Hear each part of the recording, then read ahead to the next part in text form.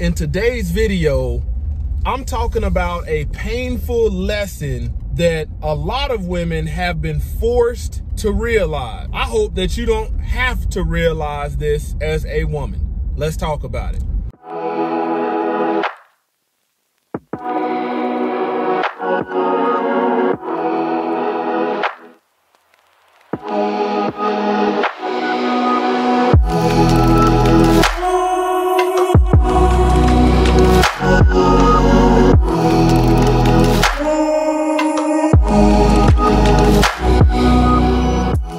All praise to the Most High Yah Shalom. Thank you for tuning in to another Righteous Spirit-filled episode.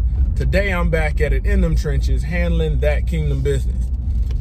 Man, in today's video, man, I'm talking about something that, you know, is very prevalent these days with divorce rates high as they are. You know, you're seeing 70% of divorces filed by women, 90% if they're educated. You know, 50% of marriages ending in divorce. Man, it is a painful, humbling lesson. And oftentimes women, once they realize it, there's just bitterness there. There is no healing. There is no change. There's just bitterness there. Man, one narrative that women have been using for a long time is men ain't shit. Let me give you one. I'm gonna kick it because we all have heard women say that. Possibly your mama, possibly your aunties.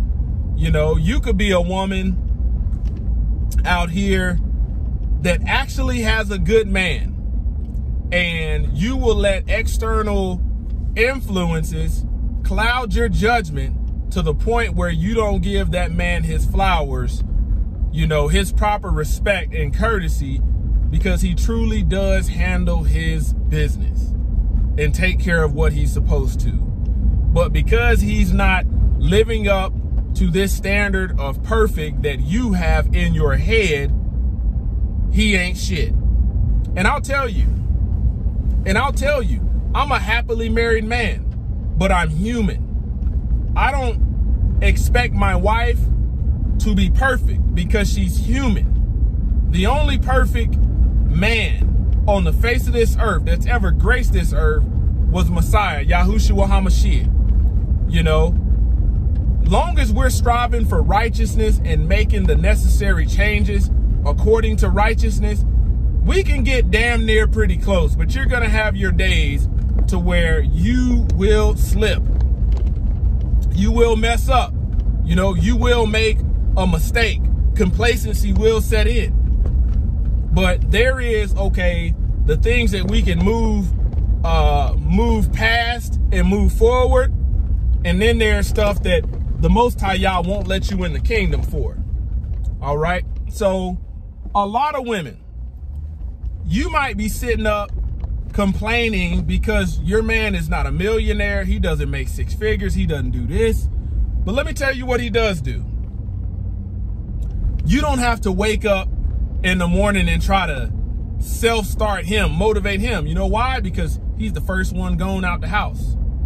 Man, that man goes to work before you, comes home after you, make sure them bills is paid, make sure you're taken care of, make sure everybody has the necessities. And then you're blessed even enough to where he even makes sure you guys have some of the stuff that you want. But because you might be entitled and bougie, you start to discredit this man as if he's not doing enough. And you yourself possibly don't produce good fruit. You're surviving off the back of the labor of a man while you're not righteously keeping the house like you're supposed to, doing X, Y, and Z like the book says. You know, this man has created an environment to where you don't have to go out there and work in the system and deal with all that, but you don't give him his respect. This man has made it to where, okay, he doesn't want you to work, doesn't require you to work. You work simply because you want to, and that's what the world supports. And you don't give him his props, you know. Oftentimes, Oftentimes we've heard women say that, man, they want to make all this money, they want to do X, Y, and Z, but they don't want to spend their money on the bills. And that's perfectly fine. I'm in alignment with that. But one thing you're not going to do, and you will learn the hard way, is discredit a man when we're charged with being the providers and we're doing what you yourself say you will not do, don't want to do, don't never plan on doing it.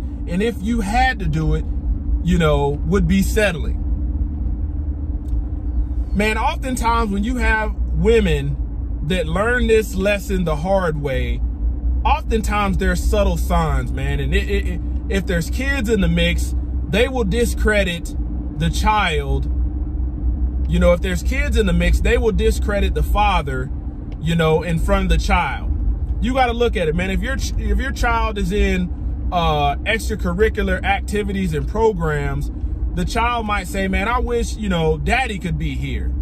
And a rebellious woman will use that as a moment to sow discord rather than, you know, ensuring that child has faith in what their father is doing. Hey, I know you want your father to be here, but he's with you in spirit. You know, if it wasn't for your father, I wouldn't be able to come do this because I would be working also.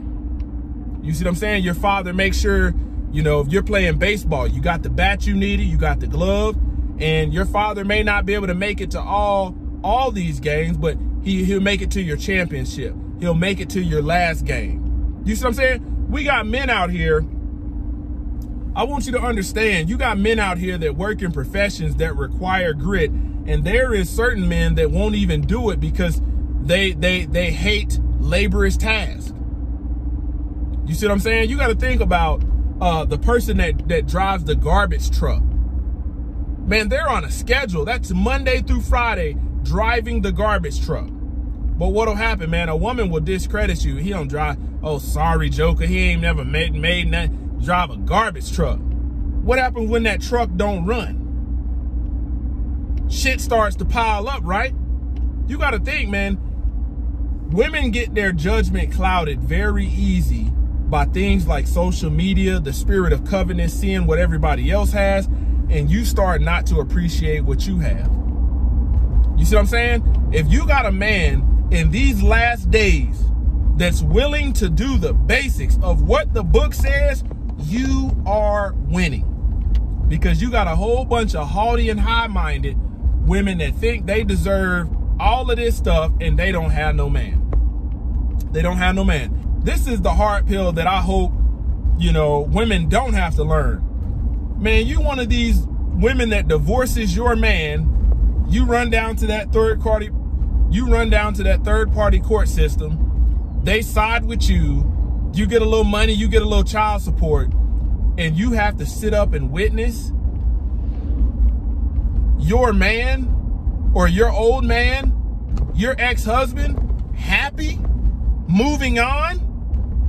See, oftentimes there's a spirit that, you know, is in women where they want a man to be broken. If I can't have him, if he wasn't good for me, you know, I want him broken. I don't even want him to be able to have the basics in life. You got some women that think like that. That's sad. But this man moves on, find a new woman, and this is when that bitterness starts to set in. Because you see she's happy, he hitting ha-ha, he looks genuinely happy, that genuine happiness, and you realize, man, I wasn't able to doggone give him that, you know? And then that bitterness gets worse when family functions go around, children's birthdays. The longer they're in that relationship together and you thinking about, man, they look happy, and you don't have nobody to come home to, oh man, woo, that's a slice of humble pie right there. That's a real slice of humble pie. You know, you automatically become the third wheel, but you did it to yourself. Man, I'm telling you, man, I'd rather have, as a woman, I'm telling you, as a woman, you'd rather have a joker that's stanking from working than a joker that's lazy and stanking. You gotta pick your poison. You gotta pick it. At least, you know, that man coming home to provide for you and you know he's funky, you know he's been sweating and laboring. That's not a time to cut him down. That's the time to get your butt in there. Make sure that doggone shower is good and hot so he can jump right in. Make sure his food is ready. You got women out here that have men genuinely taking care of them and put their women first in their life. And these women, their main goal is to just shit on these men. You got women out there like that. And if these men were not handling business at home and in the workplace, women would not have some of the luxuries that they have. I tell you, like I said, man, I hope some women don't have to experience this, but some will be forced to experience it. You'll be hidey and high-minded, ungrateful, and life is gonna serve you a piece of humble pie that you asked for. You asked for it. You gotta think, women do this all the time, man. They divorce men that are doing the basics, and you see the vanity, and it's called limerence. Limerence. You mess around and wreck your whole life behind the bad boy who produces no good fruit. And then you realize, man, this ain't gonna work neither. You know, the narrative of men ain't shit cannot go from relationship to relationship to relationship. Because pretty soon, as a woman, other men and women are gonna look at you, even though they're nodding, and say, damn, if you choosing all these ain't shit people and you keep attracting ain't shit people, either you're lying or you ain't shit. Closer to Yah Ministries, kicking that thing gun barrel straight. Bow.